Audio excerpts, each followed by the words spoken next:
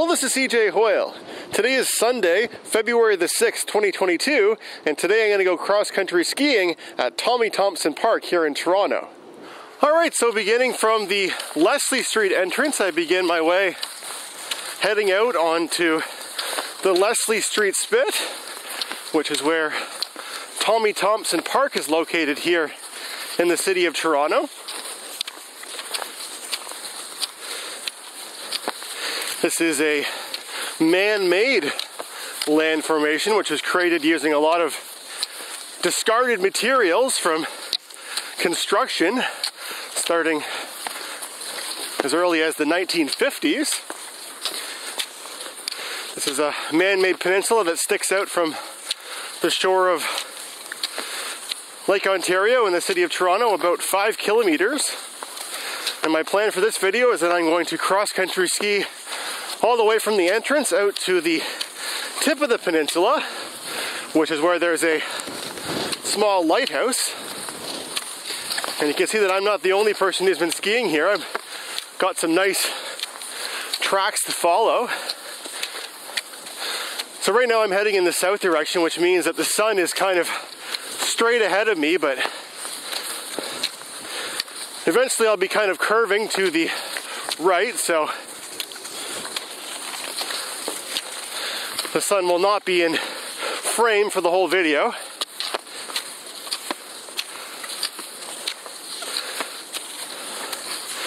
And it's a fairly windy day today.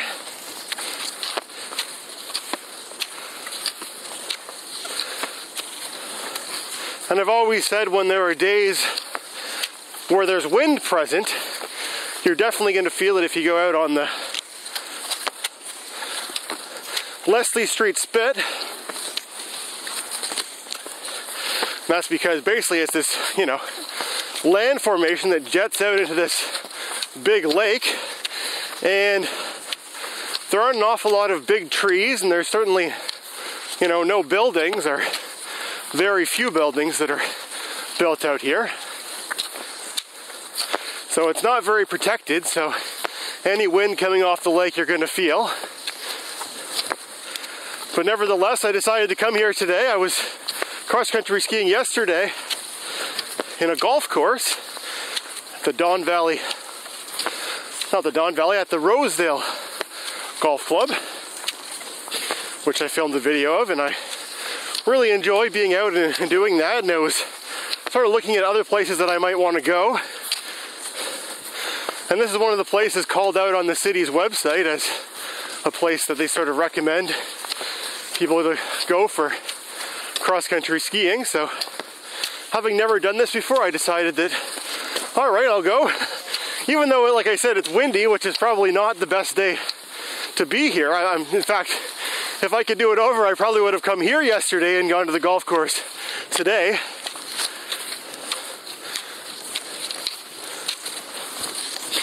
But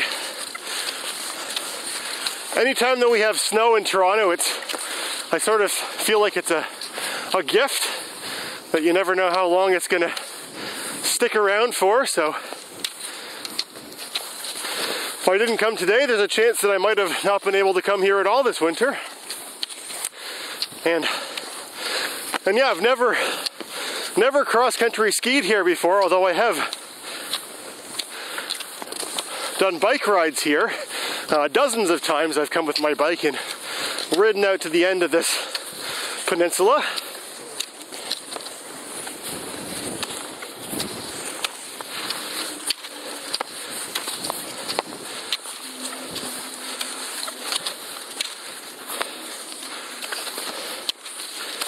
And here is sort of the second gate to get in. There's another pathway which leads to here from kind of over to the right of where I am right now. And I think this thing straight ahead is well, it looks kind of like a weigh scale. I'm not sure whether it actually is, but basically they still do some operations here with respect to the disposal of materials. Certainly not an awful lot of stuff gets dumped here anymore, but this place is actually only open as a park on weekdays after 4 p.m. in the evening. And that's because of those operations that are going on here.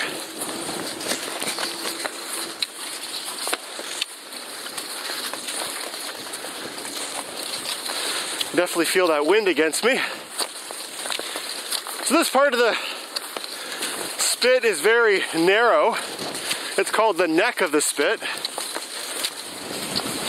But once we get past the neck, things sort of widen out, and there's kind of two different pathways that you can take.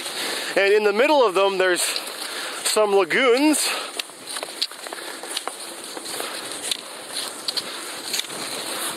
I was talking to some other cross-country skiers as I was coming in, and they were telling me that the bridge here that's on one of those two paths is open, which it isn't always, and at least during the summertime it's often closed. So I was glad to hear that, because that's the shorter of the two routes to get to the lighthouse, and probably what I'm going to take. Over there on the right, there's a set of docks that belong to the outer harbor.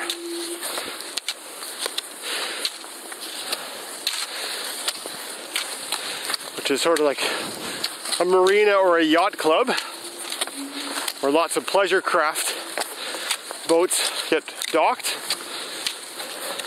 Although this time of the year you can see that those docks are like completely empty, and the boats are up on the land, wrapped up in plastic to protect them from the damage of the ice forming around them in the winter. And the fact that nobody's using them at this time of the year.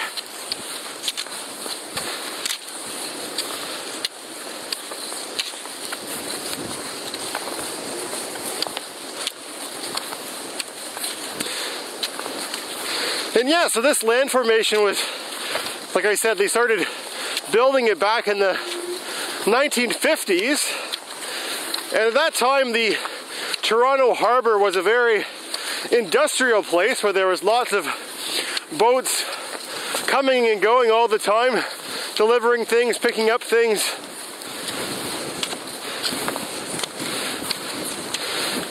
And I think that the natural harbor that's here in Toronto, that was, naturally created by the Toronto Island, which shelters the waterfront, that main harbor was getting close to capacity, and they thought that as the city continued to grow and continued to play a big role in the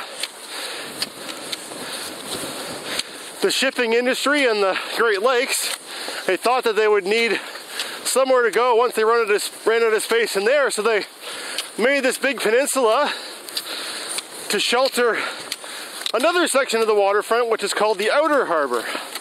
So the original harbor is now the inner harbor, and this is the outer harbor that's over here to the right of me. Here you can see somebody riding a bike in the other direction.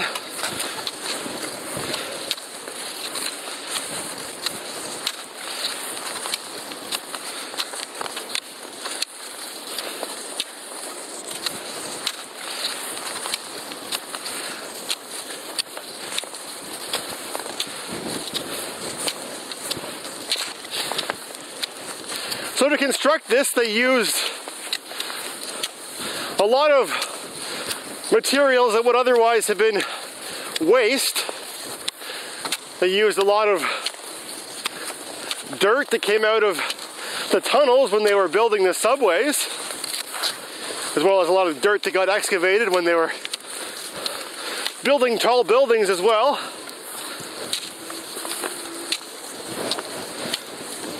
And sort of the outer parts of it, where, the the water from the waves sort of splashes, splashes on the peninsula. A lot of that material that you'll see there is old demolished concrete from old sidewalks and old buildings, which, essentially works the same as rocks would do if there were naturally rocks there.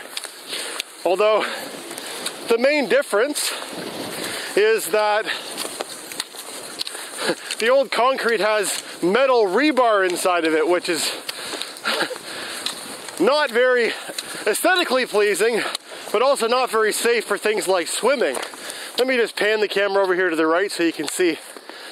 There's the Toronto skyline with that marina over there straight ahead, and that big stack is from the old Hearn generating station, which was a large coal-fired power plant that hasn't operated in Toronto for a really long time, and situated very close to the downtown core of such a large city. It was really not a good thing to install there because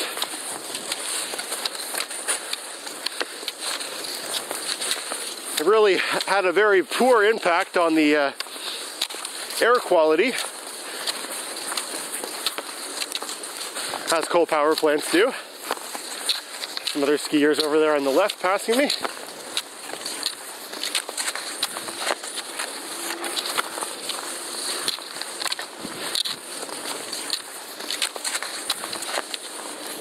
Yeah, despite being here lots of times on my bike, I've never skied this roadway or this trail before. Part of the reason is because when I'm looking for places to go skiing, and this one comes up on the list, I always think, well, that would be really flat, because being that it's a man-made portion of land, there's no incentive for it to get any hills in it. It's really just built at a pretty uniform elevation above the water.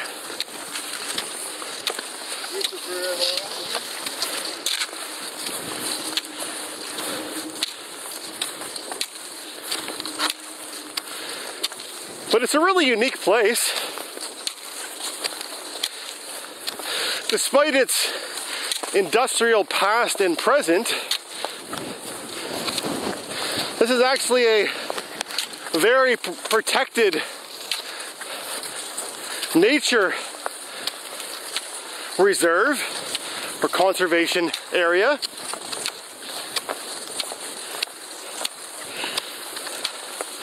And kind of as the story goes, they built this land out here as, sort of as a break wall to protect that outer harbor we were talking about. And there weren't any plants or animals or anything,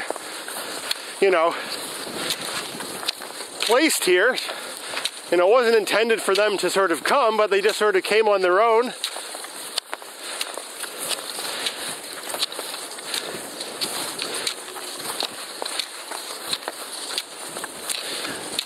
And there's quite a large nature population that lives here.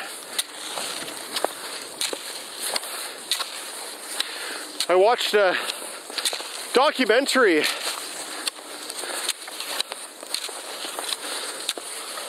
not that long ago. It came out in 2020, February, so I guess it's about 2 years old, but I watched it maybe a year ago. And it's The Nature of Things, which is a CBC program hosted by David Suzuki. And it's, it's a show where they go around the world and they're looking at all kinds of interesting animals that are all over the world, but they devoted an entire episode to talking about Tommy Thompson Park here. And I found it extremely interesting, and I learned so many things that I never knew before that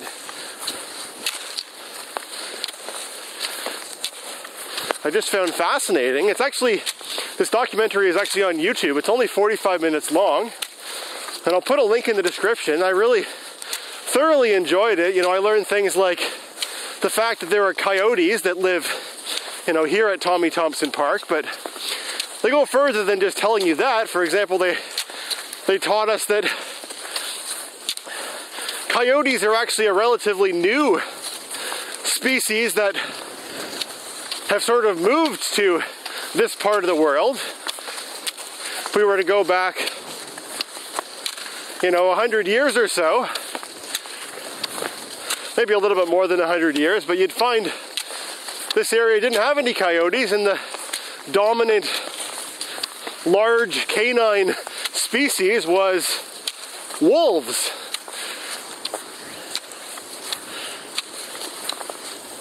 And the reason why the wolves left and the coyotes moved in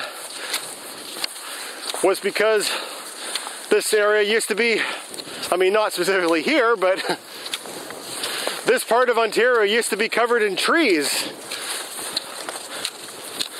And forests are where wolves thrive, where coyotes are a grassland sort of creature that come from the prairies.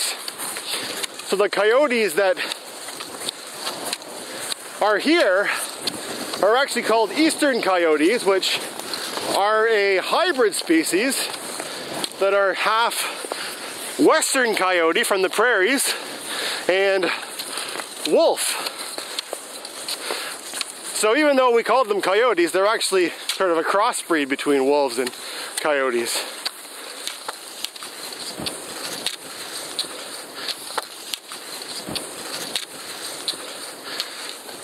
So back there I passed a turn where I could have gone left, and that would have taken me to the other trail that leads to the peninsula, to the end. But I've taken this option, which, like I said, is a little bit shorter, and it'll allow me to go across a bridge, which I think will be a bit more interesting. Should also be a little bit more sheltered because I'm getting away from the shoreline, which is to my left.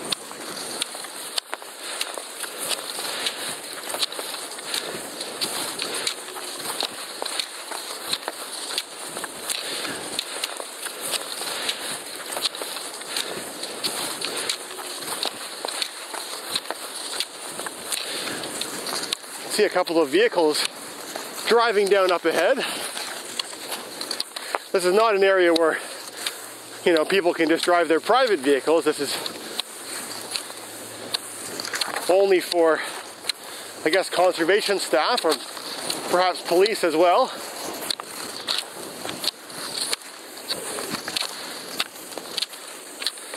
Yeah, and that vehicle has a sticker on the front which says Toronto and Region Conservation Area, or Conservation Authority.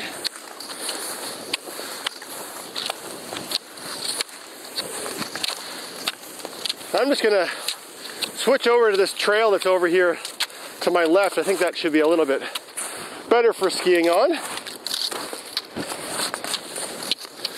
So yeah, not an awful lot of tall trees here in this park, but in the summer, this area where I'm skiing right now, and sort of all of the ditches along the trails, are just full of all kinds of plants that are growing.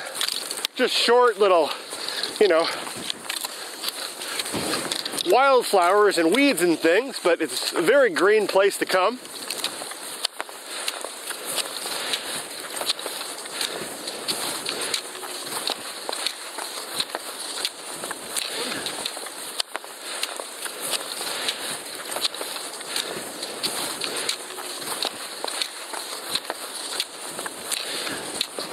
Another thing that Tommy Thompson Park is sort of famous for, or known for, is the colony of cormorants that live here.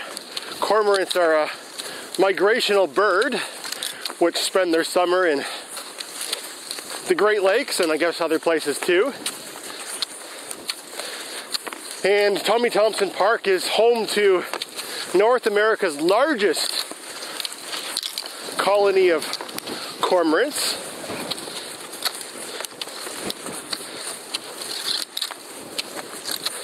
And a lot of people don't like cormorants, and sort of the history behind them is that they're a bird that, has lived in the Great Lakes for you know, hundreds and hundreds of years.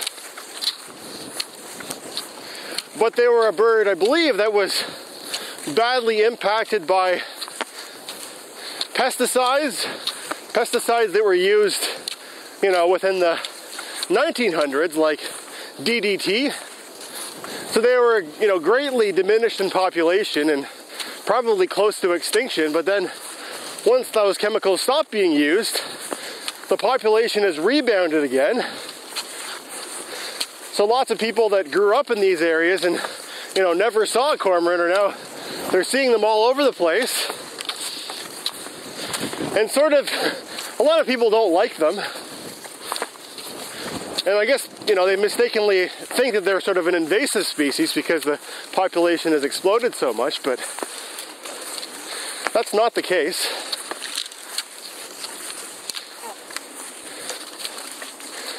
And another thing that they sort of have going against them is that when they nest in trees, or really anywhere, their organic waste that comes out of them is very acidic, and it destroys most of the vegetation that surrounds them. So if they, you know, they make a nest in a tree,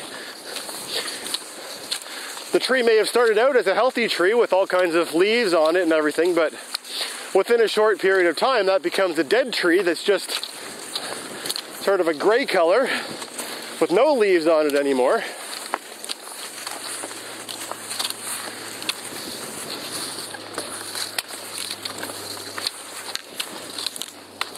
But in this documentary, they sort of show what I think is rather ingenious solution that they have for helping to control the cormorant population, or at least to control their destruction of the trees here, because like I said, there's not a lot of trees here to begin with, and you know, there's really no big trees, so getting trees knocked off all the time by cormorants is not a good thing. But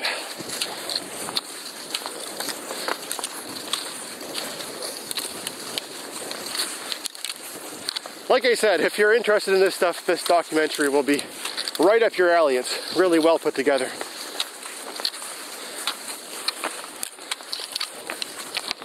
So the temperature right now is about, I think, 0 degrees Celsius. Maybe a little bit colder. I think it was -4 when I woke up, with a high of 0 expected. But it is very windy. But of course I was sure to dress appropriately for the weather.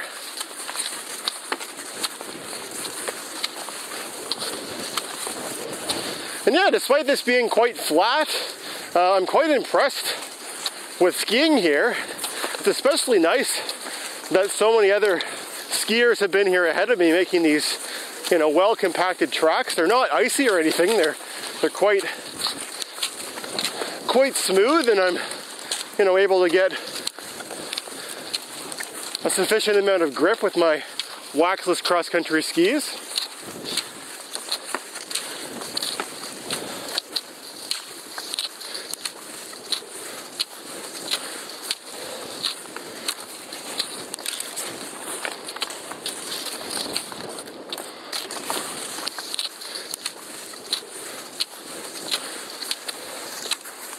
So I'm just about at the bridge now, and this bridge is necessary because that water that's over there to my left, that's a large bay that was sort of left over in the middle of the spit, and they allow boats to go in there.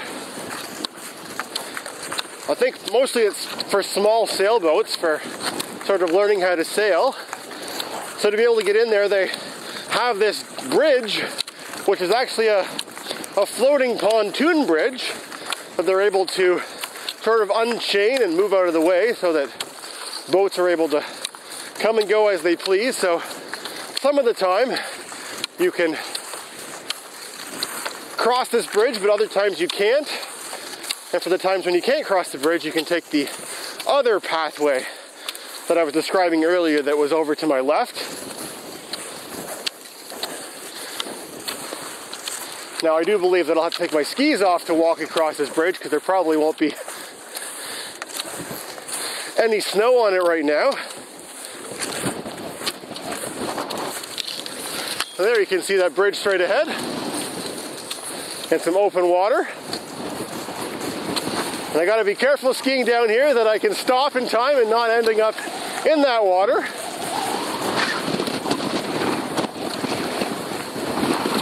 Because I'm sure it would be very cold right now. All right, I'm gonna take my skis off and I'll pick things back up over there. So those birds that you can see over there are swans, and the two that are on the left are trumpeter swans, and the one that's closer to me with the orange beak is a mute swan. Swans were another species that they talked about in that documentary.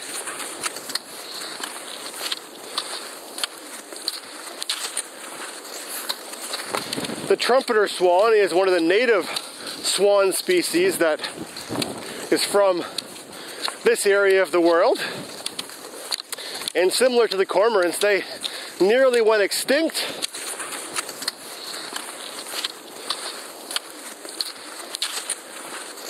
But they've been making a comeback thanks to a lot of conservation efforts.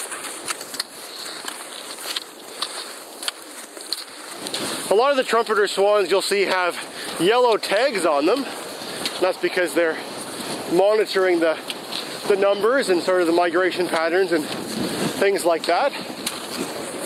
But those two there I saw didn't have any tags, which is a good sign. It means that they were probably born in, well, I'm sure they were born, you know, naturally here.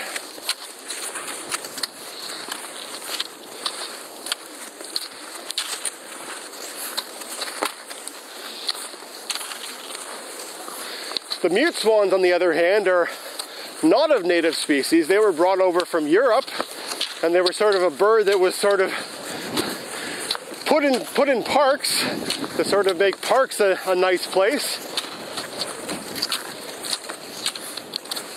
The way to be able to differentiate them, or at least the simple way to differentiate them, is by looking at the color of their beak. The mute swans have an orange beak, where the trumpeters have a black beak. Although, if you're looking at younger swans, ones that have not fully turned to their white color, or in other words, the ugly ducklings, that beak color theory does not hold true. And there's also another species of swan in Ontario called the tundra swan, which also typically have black colored beaks.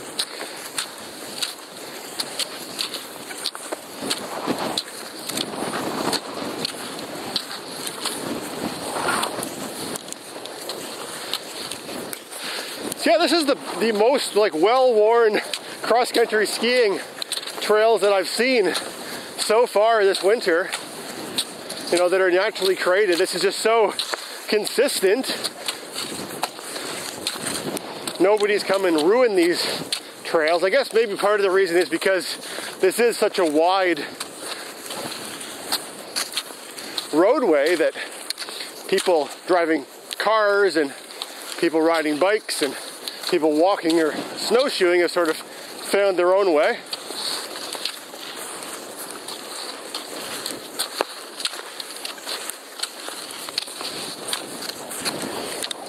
So like I said, my plan is to ski all the way out to the end of the peninsula to where the lighthouse is, but there's a chance that the battery on this camera may not last the entire way there, but I'll do my best to make it that far.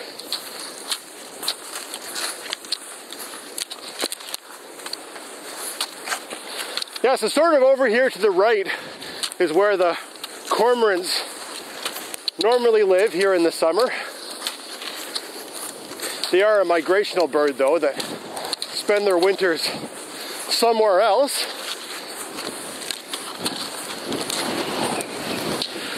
And there's quite a lot of birds that sort of spend their summers here. It is a great place to come if you're into bird watching. Although there's kind of a misconception that there's not much to see here in the winter because all the birds go away, but interestingly, just like how there are birds that migrate from here south in the winter to find warmer climates, there are also migrational birds that live even further north that come and spend their winters here in the more temperate winters in places like Toronto.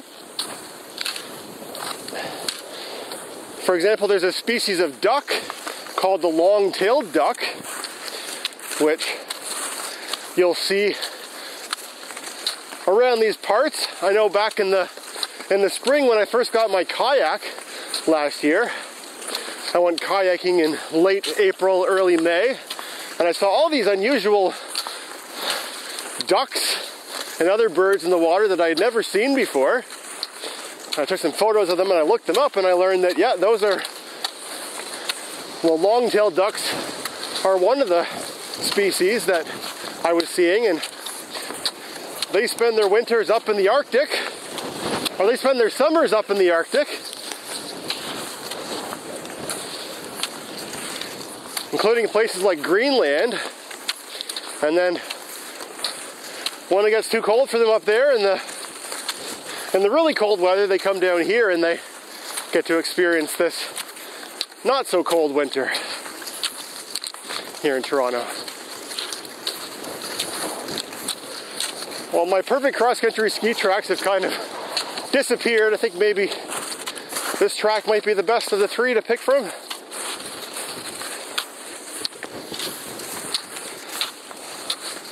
Guess I spoke too soon. There is another parallel route from here on which leads to the lighthouse, which kind of follows the outer shore next to the water, but that would be, you know, narrower and possibly more scenic, but it would also be a lot windier right now, so I think I've picked the right route.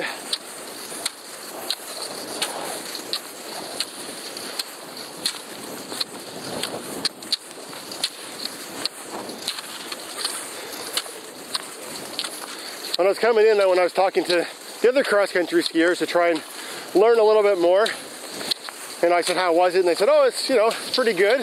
And then they said it's going to be pretty windy when you go out there, but the way back is going to be nice because you'll have the wind behind you. So I have that to look forward to when I turn around and come back after I finish making this video.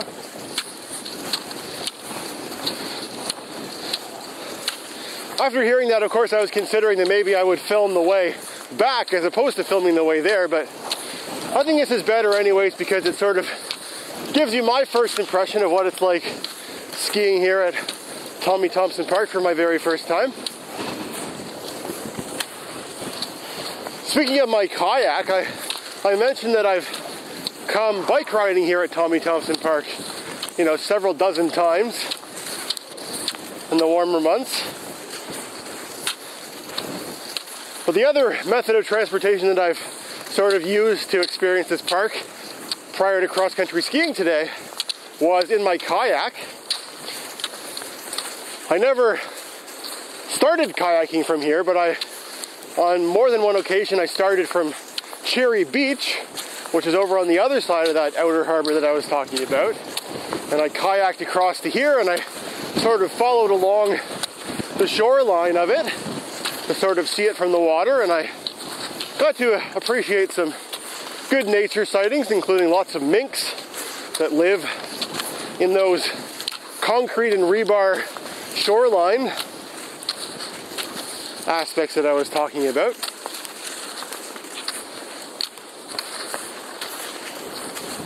When I got my kayak, I really envisioned that I wanted to see as much of the Toronto waterfront as I possibly could. So I sort of made a plan of trying to basically color in on the map the entire shoreline from kind of end to end. So what that means is, you know, using my GPS or my smartphone app, I would record every time that I went kayaking, and then I would plot them all on a map,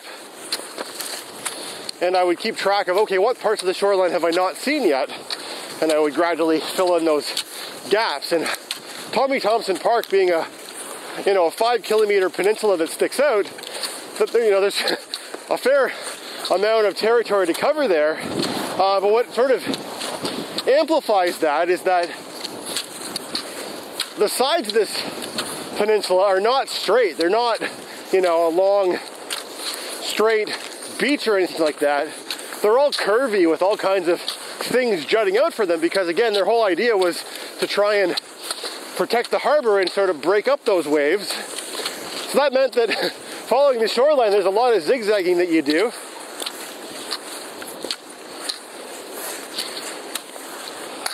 But yeah, so at this point I've now seen, I think, the entire Tommy Thompson shoreline.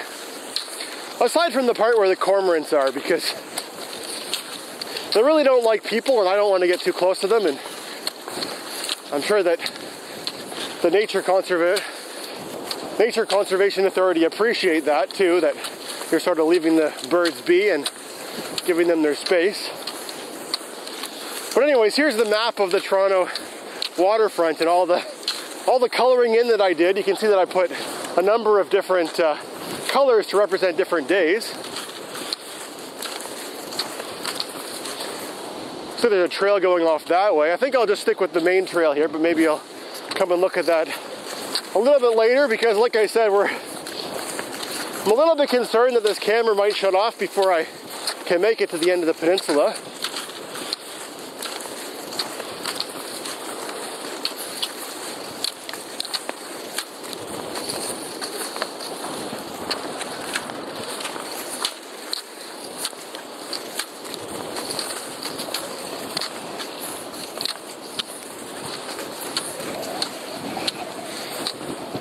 In addition to coyotes, or eastern coyotes that live here on Tommy Thompson Park, there's also some foxes that live, and apparently there's a family of foxes that call the end of the peninsula their home. I actually had the privilege of seeing one of those foxes when I was out riding my bike here one day.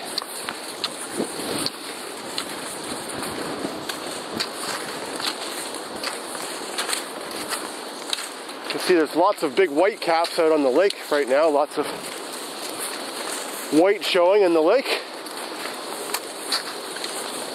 Another trail leading off that way, but like I said, I'll continue with my original plan here.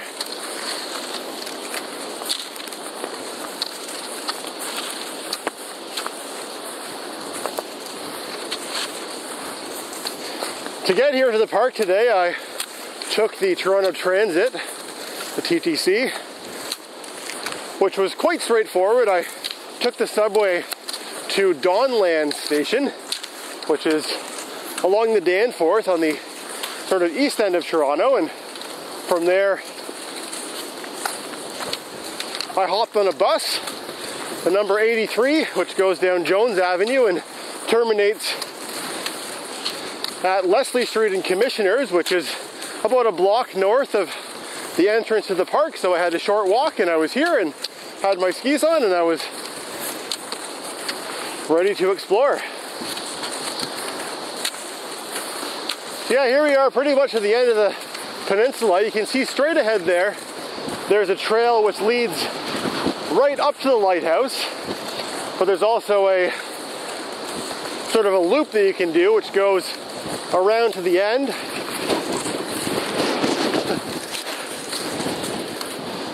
And yeah, actually it feels like the wind is coming from the right side, so I guess I'll come over on this side because it should be a little bit more sheltered, and I will go all the way to the end of the peninsula.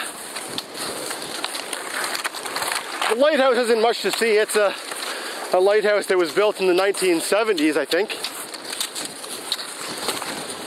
It's not an old historic lighthouse or anything like that. And never a lighthouse that was, operated by a person. Much more sheltered here.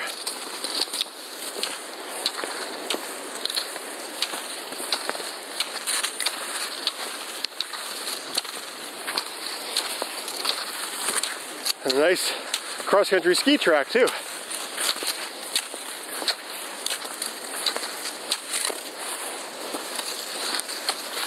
And yeah, quite big waves out there.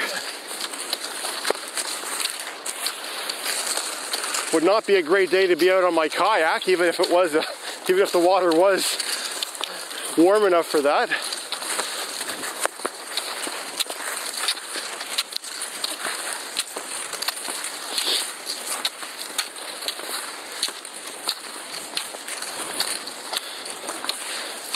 I'm sure I'll be back here this year with my bike, and hopefully I'll get a chance to make a video showing this same pathway by bicycle as well. I like to sort of show the contrast of the different seasons and different modes of transportation of places that you can visit.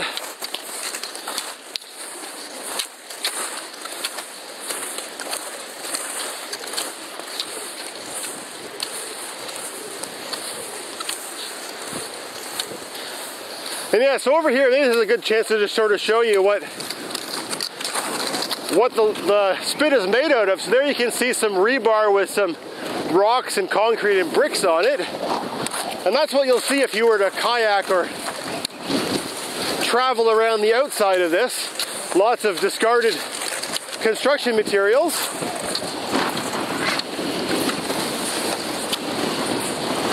But as they face the wind, I think this is probably a good place to wrap up the video. So I hope you enjoyed joining me on this cross-country skiing adventure here today. If you watched all the way to the end of this video, I'd love to hear your thoughts in the comment section below. And thanks for watching.